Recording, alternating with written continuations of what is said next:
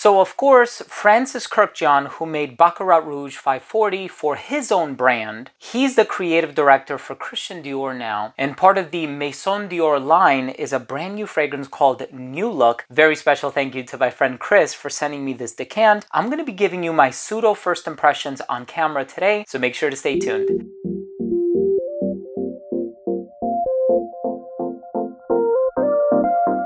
Now, before I begin today's episode and I give you my thoughts on the brand new New Look by Christian Dior, I'll tell you all about this fragrance, the notes, performance, longevity, comparisons, all that good stuff. But before I begin the video, I do want to mention that if you're a fan of fragrance-related content, hit the subscribe button, hit the bell, and also please give this video a thumbs up for the YouTube algorithm. It would really mean a lot to me. And Chris, once again, thank you so much for sending me this decant, giving me the opportunity to try this fragrance that I otherwise would not try unless I make it into New York one of these days, which I didn't have any immediate plans of doing so. But nevertheless, this is an incense-based fragrance, and not a smoky incense fragrance. This is a frankincense-based fragrance, and this would have been a pseudo first impression whether I wanted it to be or not, because as soon as I opened the package, I smelled a strong whiff of incense, and I said, which decant is this coming from? And there were several in there, thank you, Chris, but as soon as I sprayed this on, I was like, oh, that's straight up olibanum, or frankincense. And I know that because frankincense has this characteristically lemony and pine smell. So it smells very bright, very citric, but it also has this verdant quality sitting underneath. And then of course you look at the note breakdown, you also have aldehydes, you have amber, and there's a variety of different ambers on the market. As a matter of fact, yes, olibanum can be used as a resin to comprise an amber accord, right? So, okay, so right away, as soon as I smelled it, I thought to myself, man, this is a fragrance that the brand Filippo Sorcinelli would put out. I mean, it's so strong as far as the incense is concerned. This is like a Comme des Garçons Avignon type of a frankincense, which I love, by the way. But of course, I've smelled this in perfumes so many times before, and knowing the price of the Comme des Garçons counterpart and knowing the price of a Maison Dior fragrance, I don't know if it's worth that differential. I guess it all depends on, you know, how important the brand name is to you, even though Comme des Garçons is a highly respected brand. But yeah, so you're going to get a lot of frankincense. Now, aldehydes, people have compared them to the sensation you almost get with like a carbonated beverage. Like they're very fizzy, they're very sparkling. If you smelled something like Chanel's No. 5, I think you would have a pretty decent idea of what aldehydes could potentially smell like.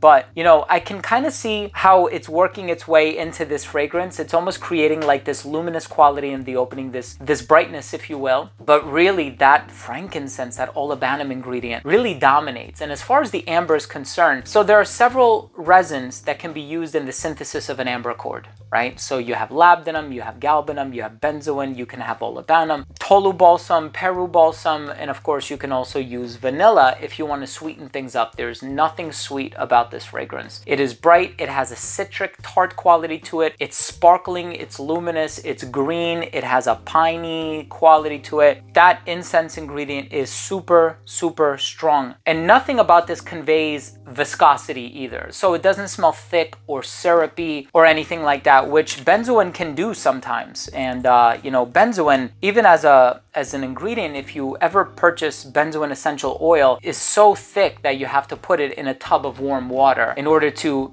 you know, thin it out so that it can be used in perfume composition. And I had a very big bottle of it. This fragrance is a fantastic incense fragrance. You have to be a fan of frankincense and incense to enjoy this one. The good news is that there's nothing really smoky in here. There's typically a lot of smokiness in perfumes, which is attributed to notes like cade or birch. You're not going to find any of that in here. So if you're a fan of incense fragrances, please try this one out. But at the same time, if you have not tried fragrances like Full Incense by Montal, fragrances from the brand Filippo Sorcinelli, and I think there's one specifically called Unum Labs in an all-black bottle, beautiful stuff, and even Comme des Garçons Avignon, try those first. Cardinal by Healy is another one. Those are fantastic incense fragrances, and I think all of them are significantly more inexpensive than New Look. Let's go ahead and finish things off with my overall assessment. So first up, in terms of the uniqueness and the overall smell, it is a different take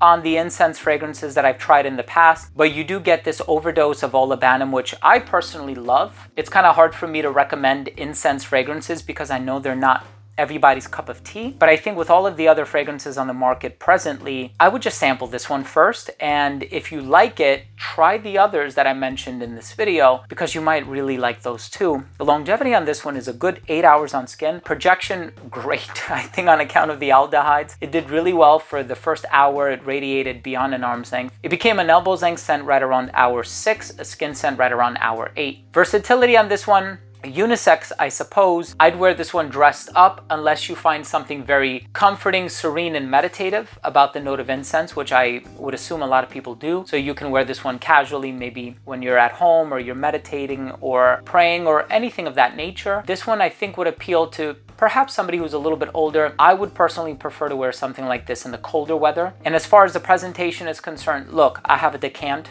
in front of me, but the actual presentation of Maison Dior fragrances is amazing. I love them. I have about a dozen of them, if not more, and when they're all lined up next to one another, they're truly gorgeous. My final verdict on this fragrance is it's a fantastic frankincense fragrance, but there are a lot of other frankincense fragrances on the market that you may wish to sample before this one, especially if you're interested in picking one up. But nevertheless, try it if you are a Dior fanboy or fangirl and you find that the brand name is very important, then by all means, please don't let anybody, dissuade you. Try it, purchase it if you're really satisfied with it. And I think Francis Kurkdjian is an incredible perfumer, and I'm very fortunate to have had the opportunity to not only meet him on a number of occasions, but work with him on a perfume of my own. Thank you so much for watching.